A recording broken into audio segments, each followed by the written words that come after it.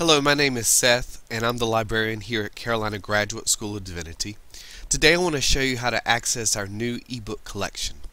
If you go to the Carolina Graduate School of Divinity website, carolinagrad.edu, under the Library tab, you will see a link there that says the ebook library is here. If you will, click on this link, and it will open up the new interface for the ebook collection. Now, I cannot give the user ID and the password online, but if you email me, I'd be more than happy to give that to you. But once you have this user ID and password, you'll click on Login, and this brings you to the search interface to look up ebooks. Now let's say you want to find ebooks about the Quakers. What you would do is you would type in Quakers in the search box here, and you can select a field. All text is the field that you would choose just to do a keyword search. If it was specifically in the title of the book, you'd click on title and so forth. And be sure that you click on full text, and that way you'll have access to the entire book and not just the summary of a book. Once you've done this, press search. Okay. And I see here I get 16 results. Now, if you are interested in reading any one of these books, you'll click on the title here, and you will see a more detailed record. There are excerpts from the book. There is a table of contents so that you can actually open up particular chapters of the book.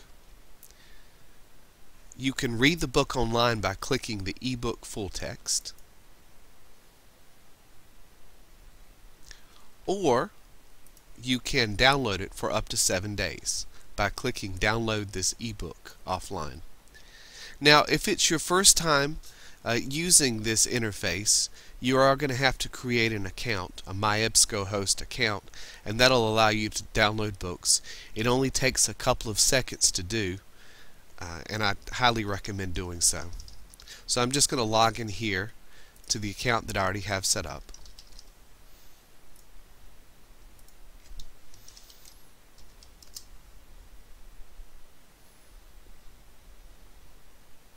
And once I log into my account, I click on download this ebook offline,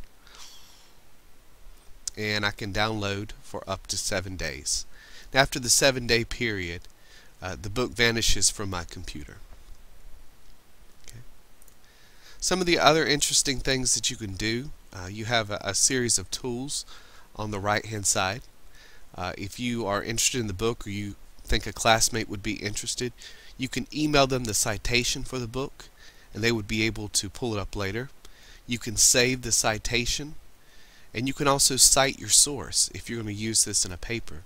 You click on the cite feature there, and it shows you how to cite this source in the Turabian style. It shows you how to put it in your bibliography. So all you have to do is copy and paste and put it in your bibliography when you're writing your paper.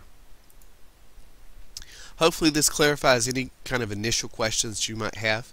You can look forward to more tutorials in the future to show you how to make the most of this ebook collection. Thanks for watching.